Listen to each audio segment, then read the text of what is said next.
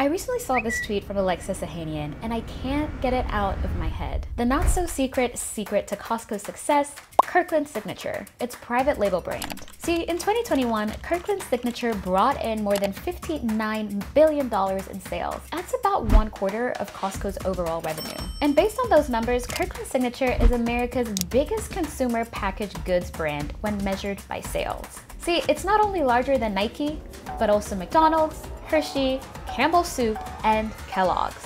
So what exactly is the secret to Kirkland Signature's success? Well, honestly, it has a lot to do with the hundreds of millions of shoppers just like me. Kirkland Signature is known for two things that I think we can all get behind: low prices and good quality. Costco develops its own products under Kirkland Signature to compete with household names at a lower price. But some, not all, of these products are made by the same manufacturers behind some of your favorite name brands. Costco name brand. Hit me. Name brand Kirkland.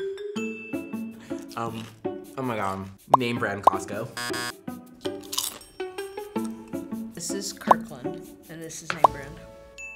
Like so many American things, Costco and Kirkland point back to Europe. See, the idea for Costco came to Jeff Brotman, who cold called another retail chain owner, Jim Senegal, after a trip to France, during which he was introduced to the wholesale retail model. They opened Costco and quickly saw success. It went from 0 to $3 billion in sales in less than 6 years. So they began expanding. And as part of that expansion, they went from selling exclusively to businesses and opened up their membership program to people en masse. And during this time, they also decided to merge Costco with Price Club. And soon after, Senegal once again looked to Europe for inspiration and introduced private label products to Costco's shelves. When we started, we were all brand name products. We didn't carry any off-brands, didn't carry any private label. Costco stepped into this space, setting the criteria that they would develop products that were as good or better than national brands, with the ultimate goal of saving their customers At least 15 to 20% off of what a national brand would typically cost. And they were able to do this by partnering with the same manufacturers behind more premium name brands and buying in bulk. They soon began selling over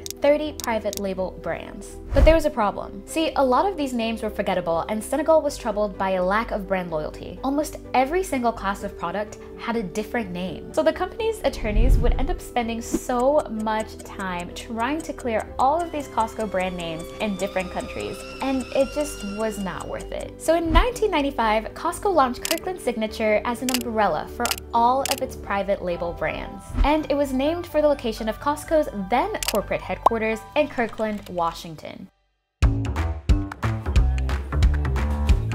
Now, Costco isn't the only brand with a singular private label, but they're clearly one of the more successful ones. That's because it uses its bargaining power to negotiate lower prices and demand higher quality from its suppliers. At Costco, no branded item can be marked up by more than 14%, and no private item by more than 15%. In contrast, supermarkets generally mark up merchandise by 25% and department stores by 50% or more. So if Costco pays $100 for something, it sells it for around $115. That same item would go for around $125 or more at a supermarket or department store. See, Costco really hacked this system and cornered out this market space with Kirkland Signature, and name brand retailers are lining up to be a part of Kirkland despite the lower margins. Why is that? Well, it's all about volume. Competitors agreed to these deals with Costco because Costco has an incredible reach through its membership program. The retailer distributes on a larger scale than any other business in this country. In 2022, just under 120 million people had a Costco membership. That's about 1/3 of the US population. So these retailers can't afford to not be on Costco shelves in one way or another. Now, as a matter of fact, it's profitable for these products to be on Costco shelves no matter what. Manufacturers are able to get their products in front of an audience as large as a country by being in Costco. That itself makes switching out a name brand for the black, red, and white label and packaging